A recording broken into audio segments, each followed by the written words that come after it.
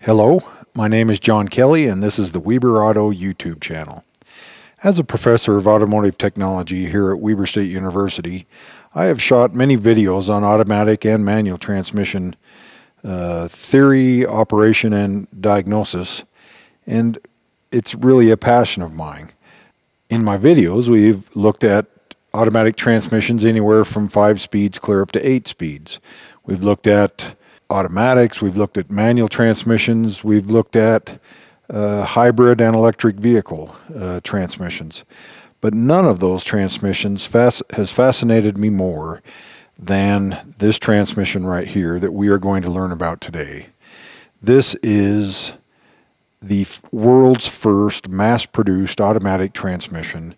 It's called the General Motors Hydra-Matic transmission, and it has an incredible story of its development, its design, the group of people that came together to put it together, and what vehicles it went in over the years. And every automatic transmission that is used in the world today owes its roots to this transmission right here. So we are going to look at the components, the operation, some of the special service tools, some of the literature, some of the characteristics of this old transmission. The transmission that pretty much changed the world as far as driving vehicles are concerned. Prior to this transmission coming out in 1940, you only had manual transmissions and a few combination of manual and automatic shifting transmissions that still used a clutch pedal. But this transmission was the first fully automatic transmission that used a fluid coupling, planetary gear sets, clutch packs, bands, governor, throttle valve, the main building blocks of automatic transmissions today. So let's take a look at this transmission here. This transmission was donated to our automotive program by a local custom shop, Bare Bones Customs, and thank you very much for that. This transmission came out of a 1949 Cadillac. I assume that they took the transmission and engine out of it to put in a modern powertrain as they were customizing this Cadillac. And one of the guys that works down there knew that I was an automatic transmission nut, and he asked me, "Hey, do you want this old transmission that we have?" And I said, "Oh, sure." I didn't realize it was going to be such an amazing research project for me.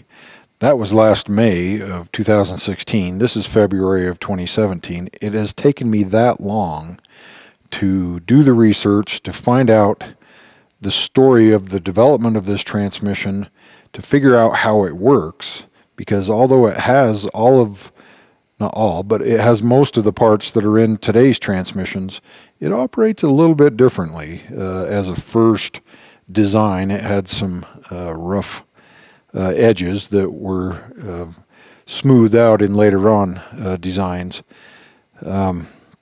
but it's a fascinating transmission. So what I have here on the bench, I have a cast iron tail housing back here that has a reverse cone clutch in it. I have the main body of the transmission right here. These are cast iron, as you can see. This is a heavy transmission. Right here on the side of the transmission is an identification tag. And if you look at the close-up picture of this identification tag on your screen, you'll notice that it has 15 patents referred to on this identification tag. You'll notice it also was built by the Detroit Transmission Division of General Motors. The name of the transmission is Hydra and then a hyphen Matic.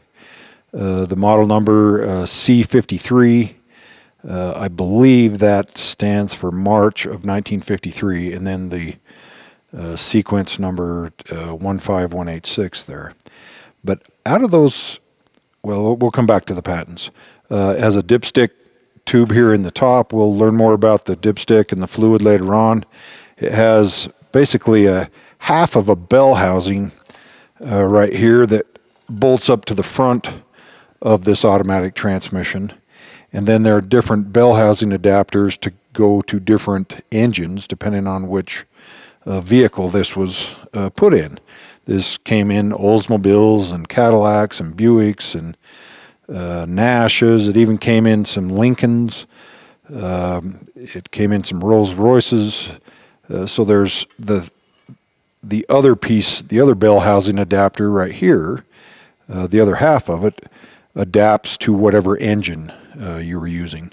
This particular adapter is made by Offenhauser, a model 5018, and I was able to find a reference to that on the internet saying that it allowed a newer, more powerful mid-50s Cadillac engine to connect to the earlier 50s automatic transmission. So this transmission also, let me get these pieces out of the way here.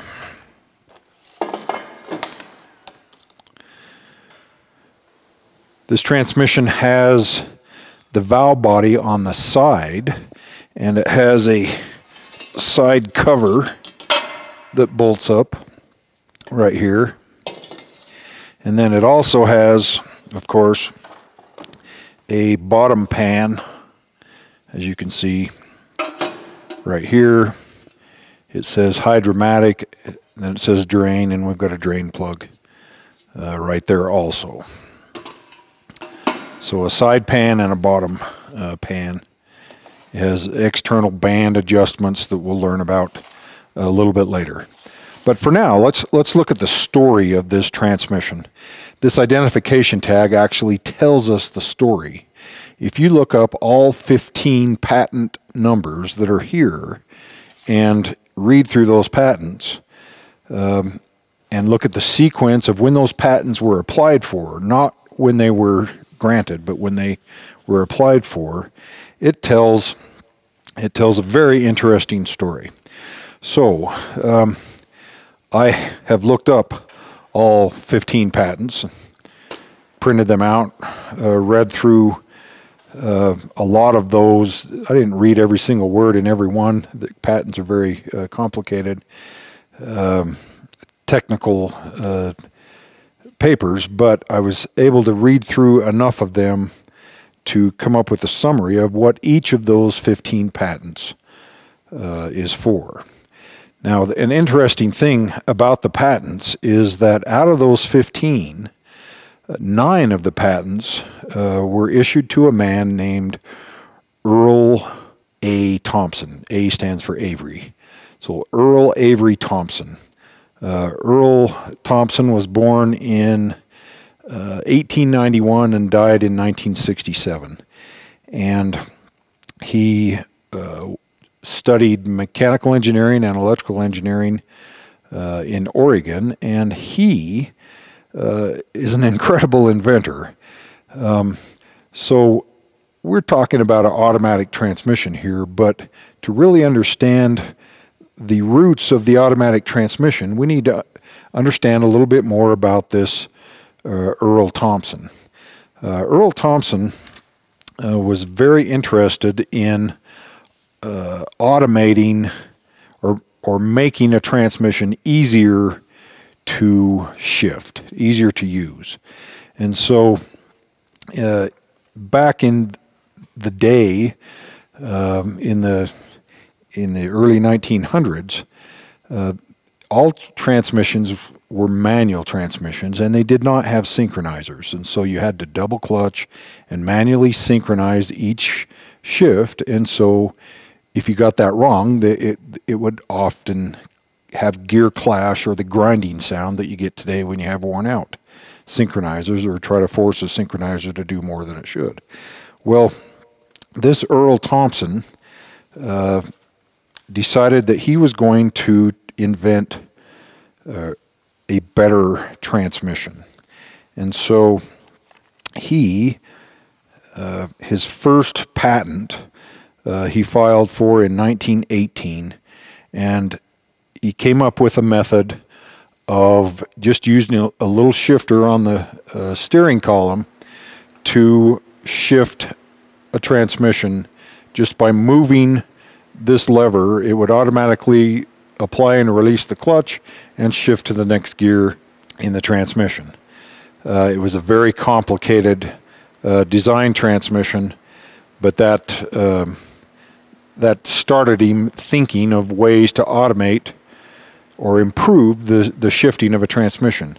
His real big breakthrough, and the one that we owe him a great credit to, is a patent that he filed for on October 9th, 1923, this one right here. And this patent has the first cone-type synchronizers to force the synchronization of the gear speeds between the input shaft and the output shaft. And it was a revolutionary design. And he took this design to General Motors and tried to sell it to them, tried to get them interested in it. He was told that people liked the automatic transmission or the manual transmission just the way it was, but he eventually got in with another person at General Motors that was interested in what he had to say, and ended up being hired at General Motors as a consultant and eventually an engineer. But this attempt to make shifting a manual transmission easier with synchronizers was the first step on the path to creating an automatically shifted transmission.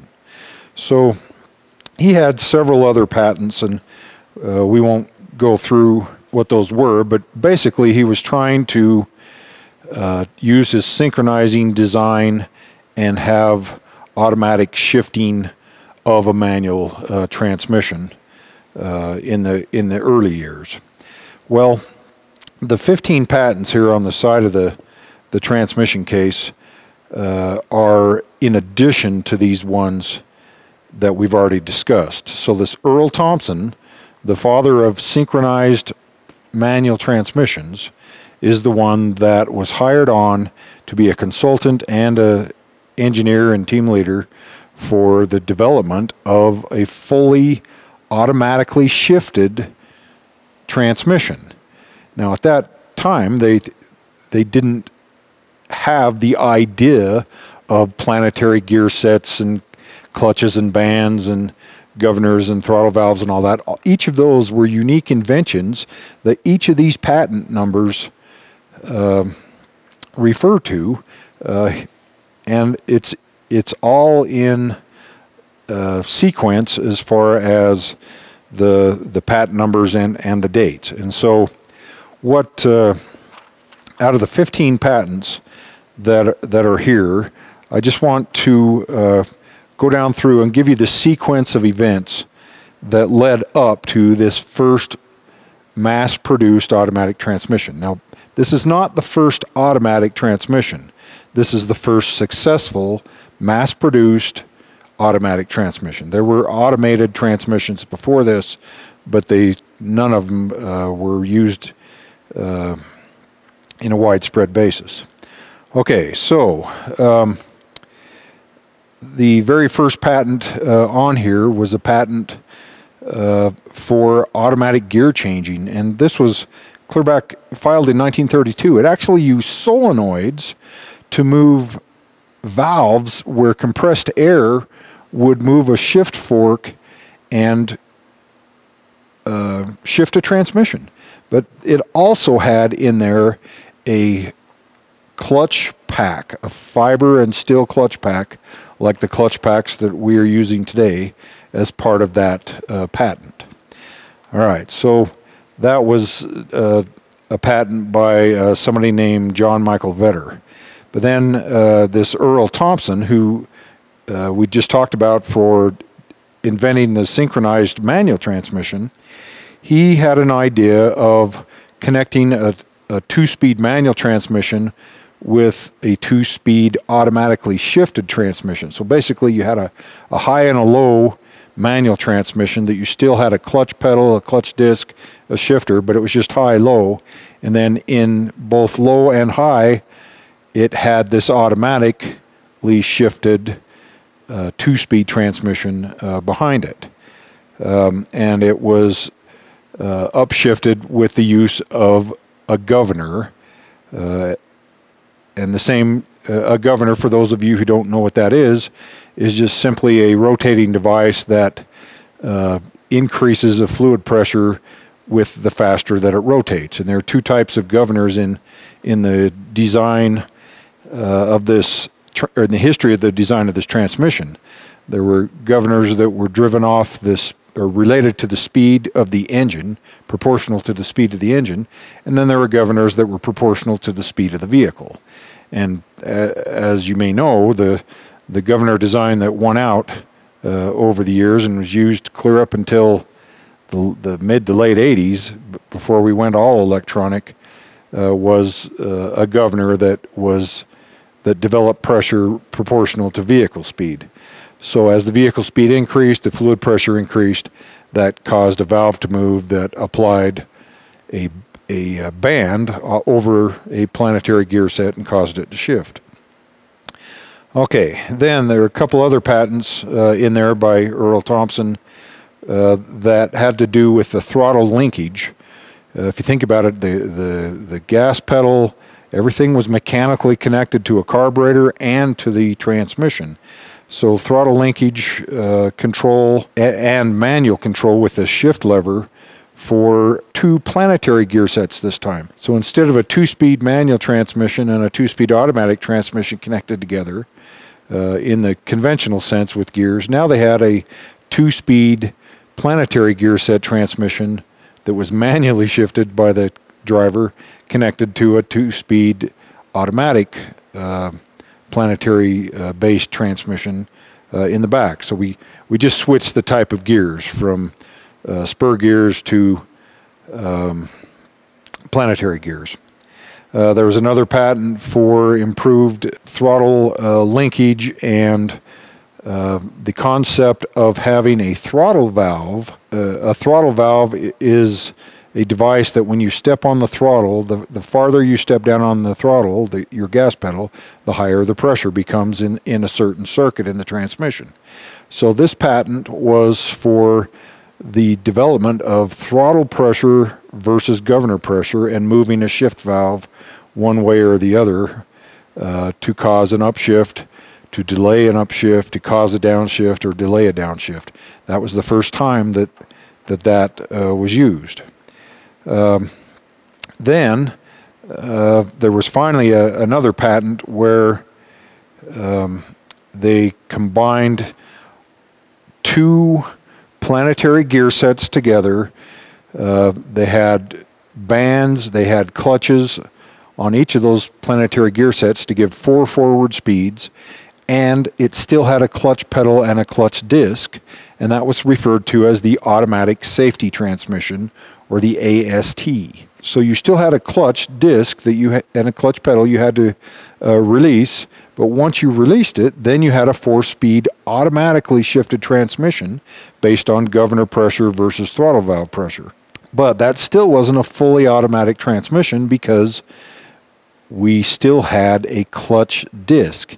So the next step was to get rid of that clutch disc, and that took a patent by a different guy, a guy named Oliver K. Kelley, and he filed for that patent in 1937 for a fluid flywheel, or what he called a fluid turbo clutch, which is a type of fluid coupling.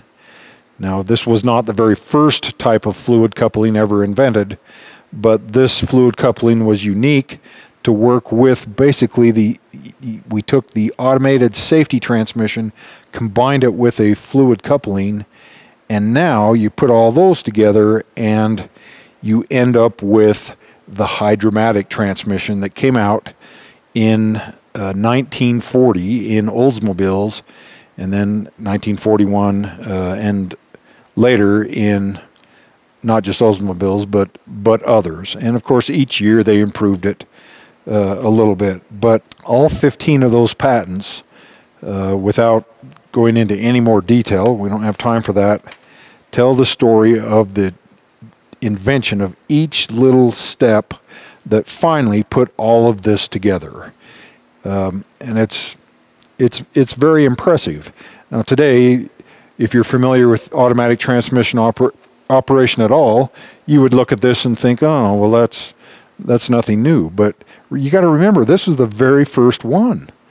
Nobody had done this before. The other automated transmissions that were out before did not use this design. They used a different design.